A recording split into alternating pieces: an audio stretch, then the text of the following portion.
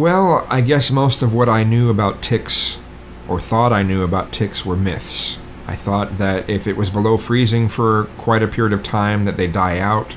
Well, no, it has to be below 10 degrees Fahrenheit for a long time for them to start to die out. That's how cold it has to get. And do I really want to be out in that temperature?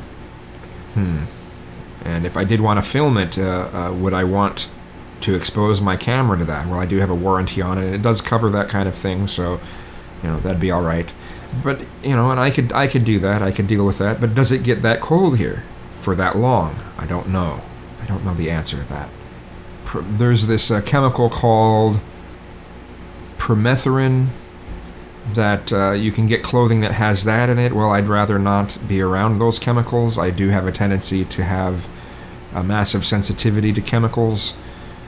So, yeah, probably not. People, oh, well, wear off that has DEET in it. Yeah, that makes me sick. I literally get sick from that. I'd rather not be around that. There are some things like this. There are some protective clothing that one can get. Here's another example. I don't know whether it comes in my size. It says it goes to extra, extra large, but I don't know whether that would be big enough for me because I wear a 3X. There's that kind of option. Now, on the positive, or something that I thought was true was a myth, is the idea that they fall from trees. No, they don't fall from trees. They crawl up. And once they get access to skin, then they'll continue to crawl up. And that's their thing.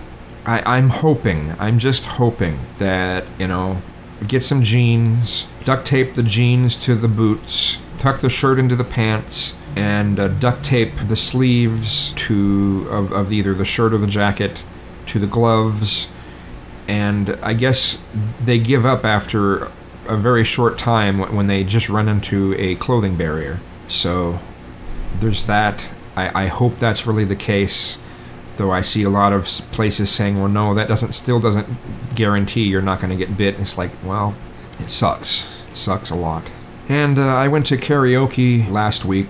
Was very disappointed in how some places that, you know, are non-smoking, it's quotation marks, non-smoking, because when the restaurant section will close and kids are no longer allowed to be in there, then they can decide, oh, well, we're gonna just turn this into a smoking area now. So the place that I went last, about 26 minutes away, after the restaurant closed, the bartender of that section, there's 3 sections. There's the restaurant, there's the section they have karaoke, and then there's the bar section that has a door that closes and such. And of course, there are the smokers who don't give a shit about anyone else, who will stand in that doorway with a cigarette, looking at the karaoke.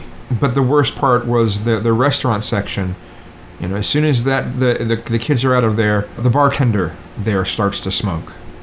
It's like, oh, that's so lovely. And when I started getting bombarded with cigarette smoke, I just left. I was there for only about an hour and a half, and I left. And of course, they have the middle door closed, locked, so you can't leave via the middle door. So you have to go through a smoke cauldron in either direction.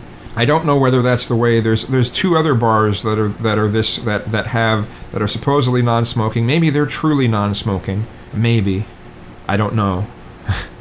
They can just decide to change that on a whim, because, I mean, they're the business owners, so they can, you know, do what they want as far as that goes, and I can choose not to go there. But I am looking forward very, very much to the indoor public smoking ban expanding to bars, which is supposed to happen over the next year, and then I'll have a little more things to do. But nature stuff, that's been my meat and potatoes for so long, and the idea that I can't really enjoy it sucks. It's really disappointing to me. It's not like I want to move. It's not something that makes me want to move. I'm just glad to have my own place.